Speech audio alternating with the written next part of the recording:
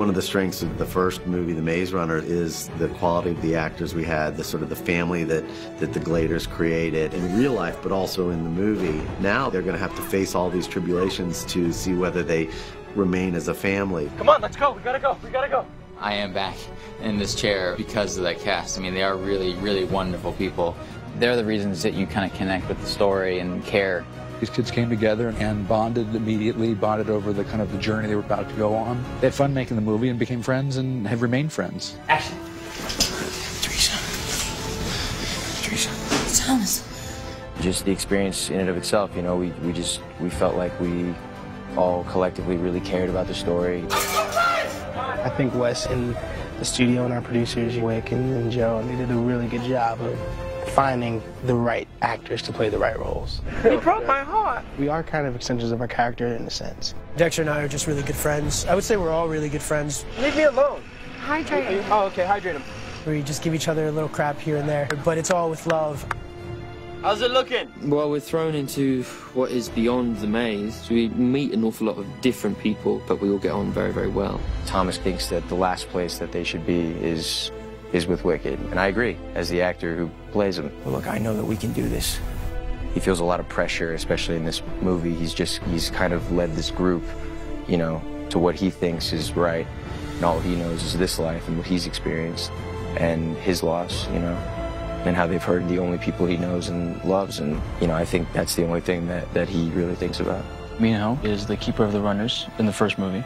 I want to say Minho is more of a very reserved leader. He understands that Thomas is a clear leader now, and Newt's always been second in command in the Glade. It's just all about trying to please the fans and also, you know, bring this guy to life. Now that we're in the second film and we have Winston on Thomas's side, and his position in the film is to just keep this idea of freedom alive, and definitely tries to be the hero, and I think he succeeds in his way. Get the door open! What I love so much about our movie and our cast is that, like, these are just ordinary kids in absolute extraordinary situations, you know, and they're not superheroes. The one thing I was looking forward to the most was being able to hang out and work with these guys again, and to have, you know, new members of the cast coming in. During the Scorch trials, we had some great older characters in the cast and some newer, younger characters. We wanted to find that model of really great actors, great faces, people you had seen before, and that wouldn't take you out of the movie or the story we were trying to tell. Hoes before bros. Boys night out. These new characters coming in, the new castmates coming in, and they fit right in. You know, they just kind of, you know, just became a part of this little family unit, you know, and it's really kind of heartwarming. Right off the bat, you meet Jansen, who the fans of the book know as the Rat Man. As far as the kids are concerned, this is a guy who's a kind of savior, some kind of rebel leader that they're not quite sure about. How many did we get? All of them?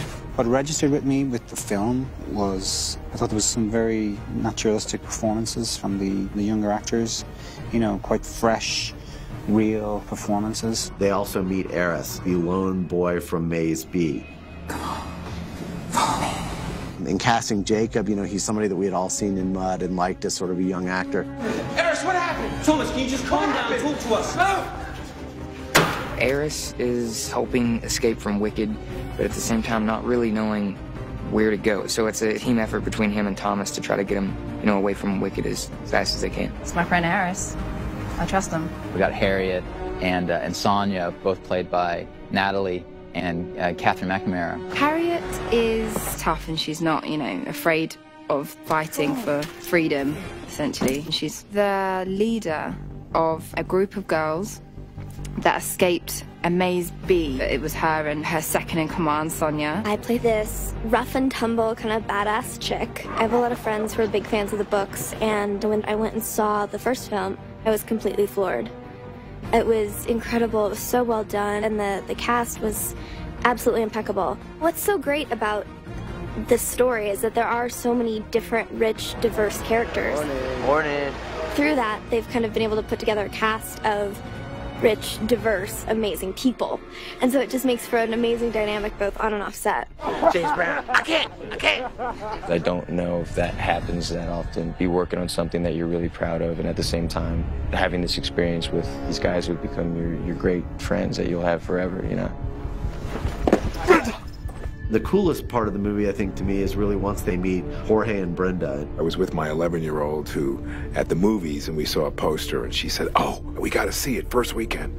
The day after I saw the film, I got a call saying, "You're going to be in Los Angeles. Will you meet with this guy, Wes?" I was just like, what? How could this happen? I just saw the movie, and his work is really, really good. My character, Jorge, hasn't given up. He's a guy who has decided to create a world for himself and the folks who follow him by doing some things that could be looked at as reprehensible. It's a combination of darkness and light.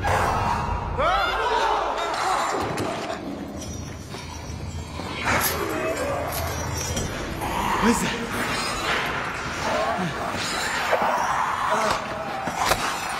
Stay back, stay back! You guys look like shit.